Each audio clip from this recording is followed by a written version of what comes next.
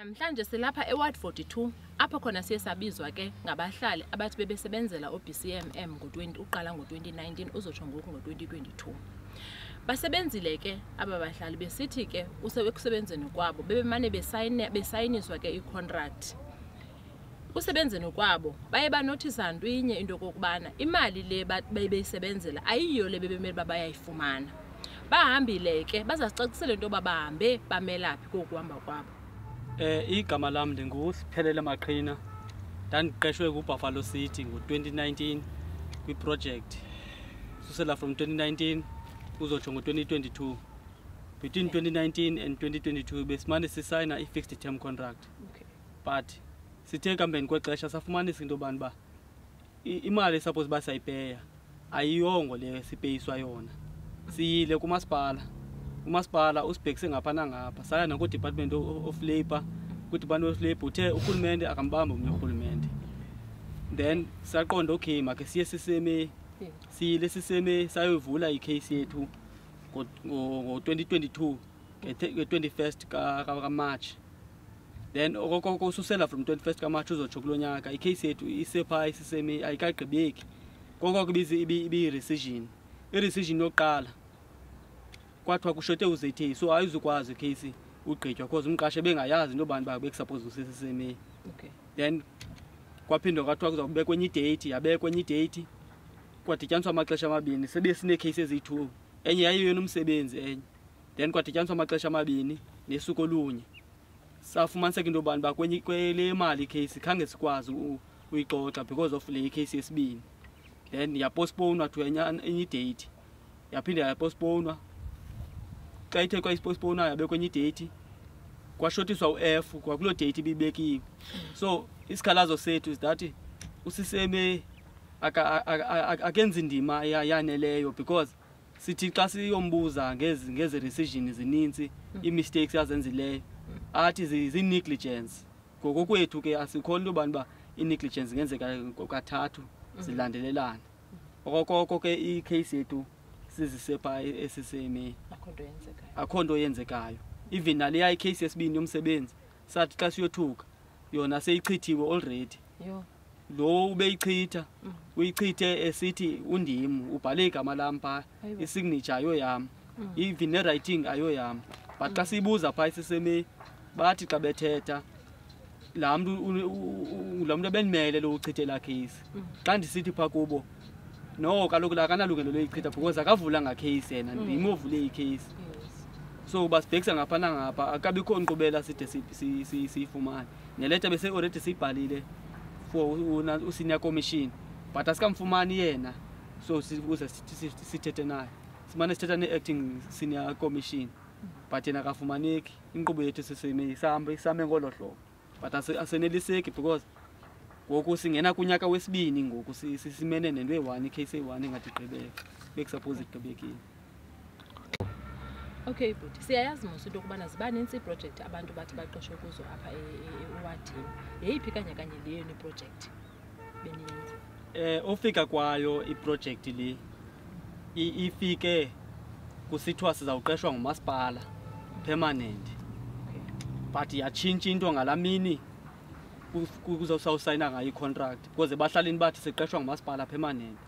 Then phaa ebahlalini konyulwa abantu sonyulana abantu abazawuqeshwa ngumasipala. Ngalamini kanye sizawusayina icontract ifike yatshintsha uthi ukhansila nizoqeshwa kamasipala nizawuqeshwa nge-BWP. Then ezo contract ezo zazingabhalwanga nesalary uba upeya malini nge-hour ayibhalwanga noba uqala ngeyiphi date. Yayingenagama but xa beyibiza besithi intshentula xa beyibizayo. But as i-progress ibheka phambili yatshintsha uyafika uBuffalo City i-officials zakhe eziba zazingekho ngoku sasisayina icontract yokuqala le ka-BWP. Kwafika ngoku-officials kaBuffalo City esithi ke ngoku-Buffalo City no le project lena ndiyayithatha kwi-BWP ndiyizisa kum izawuba yam ke ngole project ndisusa kwi-BWP.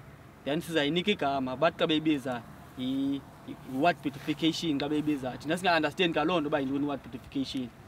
But as ixesha lihamba sathi ofumaniseka uba apha into enzekileyo apha sikhutshwe kwelinye icala sayofakwa phaa ku-ward allocation ibe imali yona le bekusuppose uba sayipeya ayingqinani nale yenansi ke Ward Beautification. Okay, kaphinde ke bhuti wam, umsebenzi umnilo beniwenza nina? Umsebenzi besiwenza besi general worker, besi clean gutters nalapha ecaleni kwendlela. Nekona ezi for bana xa imoto izawufika ekoneni ikwazi uyibona enye xa ithi gqi kwelinye icala. So besisusezana nje sikline nezitishi eziyana xa ingca iye yakhula. Besiklina lo hlobo ne-full party. Nisomkela malini ke ngoku? Besisamkela i-1680. Kanti busithi bemeba nomkela malini? Bekusuppose bana imali suppose basayipeya yi-3360. Ikhona idocument ethetha loo nto leyo. Okay. Kule mali nithi niyayomkela nale bimele ba niyayomkela nayifumanisa njani into bemele ba nifumana le imali nithi belimele ba niyifumana? Kwafikelela ixesha ngo-2020 ngela xesha ibiyi-COVID-19 kwanyanzeleka into yobana uba babe khona abasebenzi abazawuhlala endlini bangaphangeli kuphangela abathile. So ngela xesha kwathiwa nathi makhe siyohlala phantsi sikhe sime sahlala ke phaa phantsi ke kwathiwa kukho into ekuthiwa yi-COVID relief fund. Xa sisiya siyoclaim i-COVID relief fund siyoqonda uba umqashi ngaba thina i-COVID relief fund siyaxhamla na. Wathi xa ithetha kaloku nina aniqeshwanga ngumasipala, ingathi niqeshiwe, nina nibhalwe ingathi niqeshiwe abe umasipala enganiqeshanga. So nina nibhilonga kwinantsika phaa kwi-UIF, wanothatha ni-UIF. Saqonda ke asizungakwazi uyozithatha i-UIF because silambile umuntu uhleli phaa phantsi. Sayozithatha i-UIF zethu ngo-2020 saya phaa kuBuffalo City kwa-HR. Phaa kwa-HR safumaniseka into yobana bakhona abasebenzi abaphuma needocument ezibhaliweyo into yobana uba upeya i-3360. Abanye ke zange bafuna ukuza forward because babemane bethenjisa into yobana uba kuzawuqeshwa emangcwabeni, akho nithi bayoveza uba imali abayipeya malini. Naphaa kwalebha sasesiyile phayana uyoqonda uyophanda ubana le mali kulibhalwe kule document ingabiyiyo na. Hayi sayibona kwalepha ibhalwe yala hlobo, i-start date yi-3360. Qha xa ibhalwe phaa kwalebha ibhala uba kwinyanga yokuqala upeye i-3360, kwinyanga yesibini yehla, kwinyanga yesithathu awapeya yaphinda wapeya i-3360. So sabona phaa into yobana uba kukhona inyawo lemfene elikhoyo. Ndingulibaba Lomlele, ndilapha kwa4742 NU2 i-address yam leyo. Nam ndingomnye wabaqeshiweyo wabasebenzi. Indima yokwazi kwethu ngemali yethu isukele apha kum. Ndingoyena mntu ndaye ndafumana idocument njeba ezi documents asizifumana phaa eShar siyothatha ke ngoku ilantuka i-UIF. Mna eyam ndafika indixelela ngoxesha kwam kwamasipala and kungekho nto yanyanga esizingenayo njeba kuthiwa sisayina sibe zinyanga ezinga.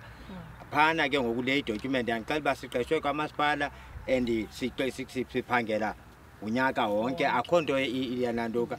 Then nemali yi-3360 imali esiyifumanayo, but ke loo mali sasingayifumani. Loo mali leyo zange sayifumana, sasifumana 1680 mile kuloo ndawo. Okay ke bhuti, xa sizama uyibala ke le nto ndifumaniseka into yokubana yenzeke ngelaa xesha likakhansila umdala. Nanikhe nayo nkqonkqoza ekufisini kakhansila nazama amancedo kulo mdala okanye kulo mtsha? Besikhe saya kulo mdala nakulo umtsha. Okay. Kulo mdala sasile wasiqhatha wathi ibhalwe ingathi nipeya le mali and ibhalwe ingathi niqeshwe nguBuffalo City. Nibe ningaqeshwanga nguBuffalo City. Kulo umtsha siyile kuye ngendlela esithunyelwe ngayo nguBuffalo City akubana makhe siye phaa kukhansila. Sithe xa sisiya phaa kukhansila lo umtsha safika phana kukhona umncedi wakhe obakhona phaa. Sacela i-appointment. Xa sicela i-appointment wathi uzaphinda sixelele uba uzawudibana nini nokhansila.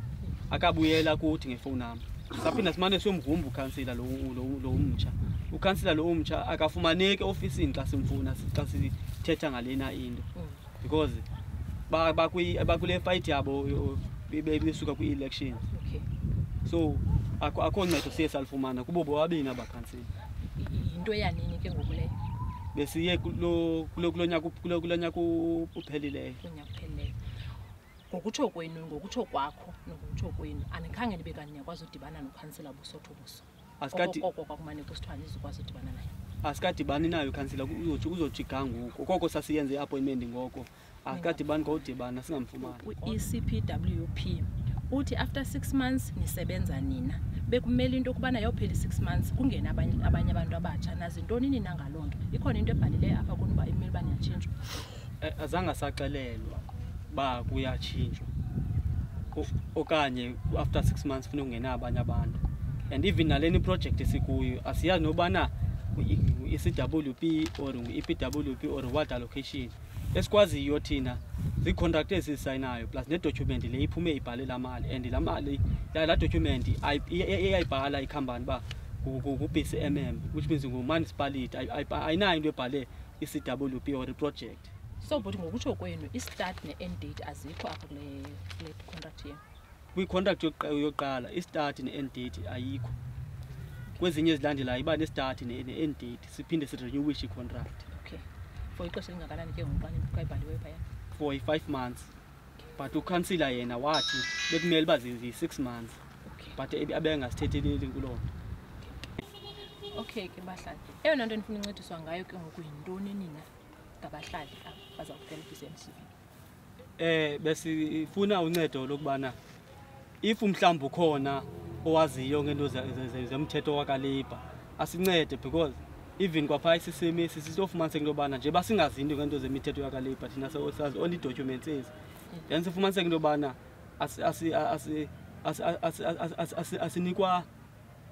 asinikwa velwano because singazinto. Sifuna at least noba ukhona umuntu mhlawumbe ozaziyo ezi zinto mhlawumbe asincede noba ke mhlawumbe ligqwetha mhlawumbe asicebise kwezinto suppose ba siyazenza ukwenzela basikwazi uncedakala because icase yethu imili awathi sifumene yona but icase still isamile. Maza tata lo uthetha kwakhubhoshi okwesibini tata into esikhalazelayo pha e-CCMA sithi xa sizayiwina icase sibone lo muntu sesingamboni kufike omnye manje kuthiwa masiqale eqala qho xa simane sithi siyaya sizayiwina akekho la muntu pha ke kusendaweni ethile yiyo ke lonto sinibizile sifuna uncedo kuloo nto. Ubabalo umasisebeni uyayibona into ka CCMA isenzakalisile 1 mina ndithuswe into kokubana iphumile i-award certificate edikufuze ukuthi sibhatalwe mhla zingu-28 February 2023 but xa iguquka into kuthi ke i-document ene rescission that or ethi umqashi ngeliyalanga bekuxoxwa mhla zingu-6 February wayengekho. Isimangaze ke lonto okubana umqashi zawuthetha inyani ke mna umqashi kudala wabizwa ndifumanisa bana no umqashi uyenza ngabom okamani beke sisixhosa udelele kodwa ke bakwazile ukumgrantela i-rescission bana makathi go back to the drawing board for discussions.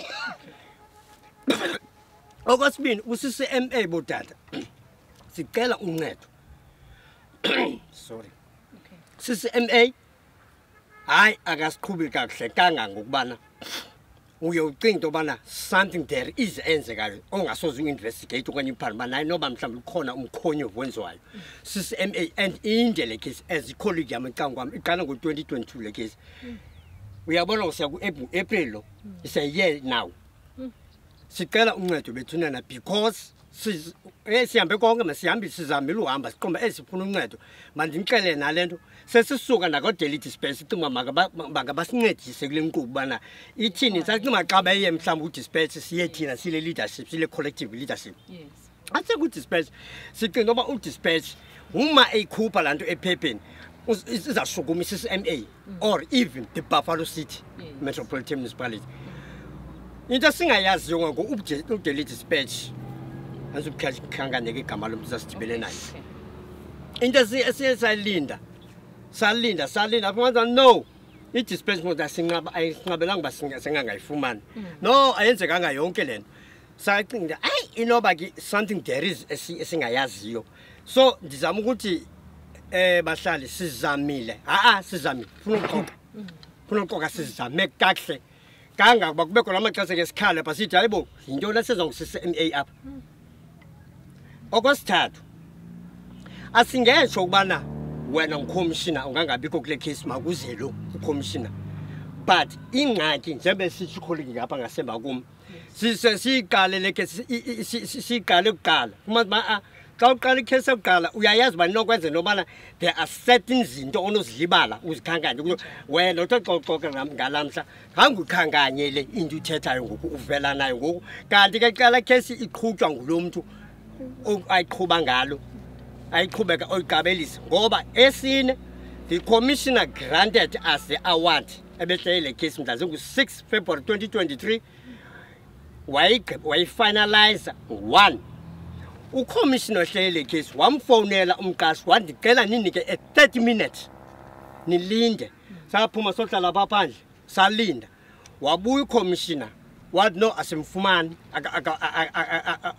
ngabantu awafumani noma akafumaneki, but nevertheless zangeza. Wabuza ke ngubana can you continue with the hearings? That no, let me raise up my hand.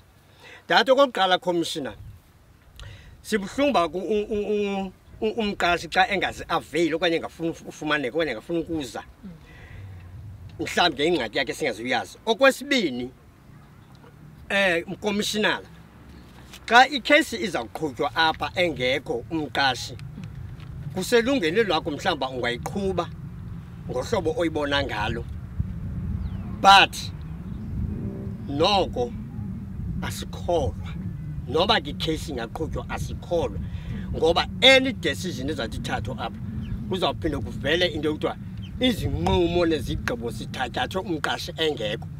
Yiyo ke le nto ngosisiwe kule decision. Enkosi.